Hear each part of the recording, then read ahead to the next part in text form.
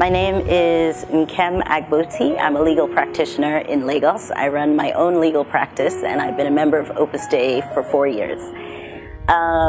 Being a member of Opus Dei has literally been fulfilling for me. It has really brought everything together for me, because as a layperson, we struggle. As lay people, we struggle to figure out what God wants from us, and we look at other vocations, and sometimes things seem a lot clearer for the priests and for the religious.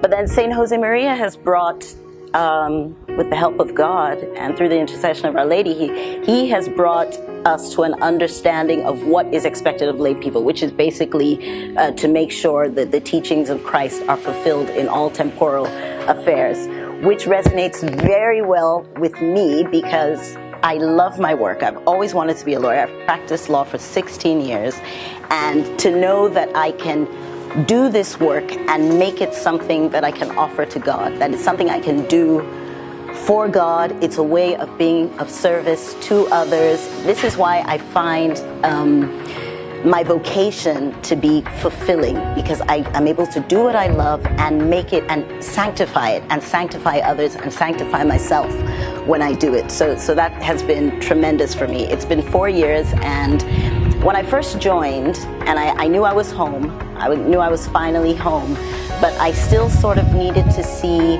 I felt God wanted more from me in terms of the work I could do for Him, besides doing my professional work and offering it up.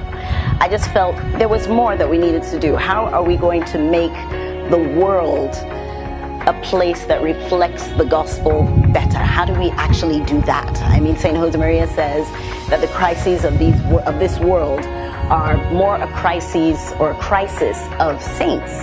So, and that God wants a handful of people to be for Him, and he also talks about how, if we don't form the world will form us. So I had this dilemma about, okay, so how all these wonderful things that I've learned, how do I share it with the world and do my bit in Christianizing the world? Another thing that I learned as a supernumerary is that family is the basic unit of society.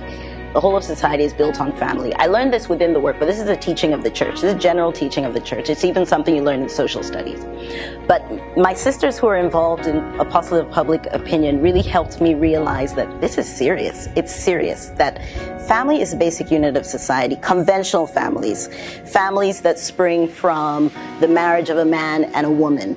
That is what society is based on. And if we shake the basis, then society has a problem. So these sisters of mine made it their mission to defend the family. And I just thought, I think this is where I can do my bit. And I think it fits in well with my legal skills. So I bring my legal skills to bear in supporting the effort. And it's been tremendous. But having said that, these are the lofty big things that I aspire to, and I hope they can be categorized as holy ambitions. I try as much as possible to rectify when I'm making these efforts, but outside of that, they're the little things as well. So we don't all get the opportunity to do dazzling things, but we all get the opportunity to do little things. Another thing that Saint Josemaria teaches is that we need to learn to refer everything to God. I mean, everything. Every little thing that we do, we need to refer it to God, and it has tremendous value when we do that. So I now, part of my journey has been to figure out, how do I make the little things holy? And I realized that it's really not that difficult. We have a great example in Guadalupe, one of our sisters, a lay person who is going to be beatified in less than a month. One thing that struck me in her life story is that she really referred everything to God. I mean, she could turn to God and say, God, we don't have flour. God, we don't have oil. Do something about it. I mean, every little thing is something you can refer to God, and then your life takes on tremendous value. So this is something I try to carry with myself every day, and it's also something that I try to share with my friends.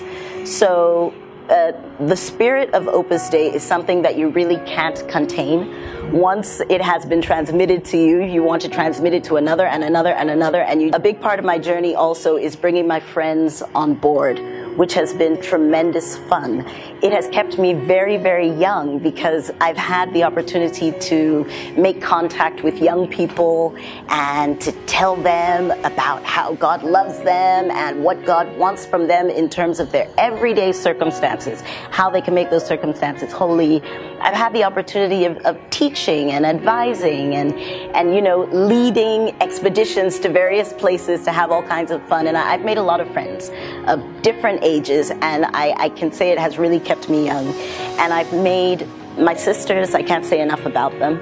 They truly are family. They've provided a lot of support, and it's been great.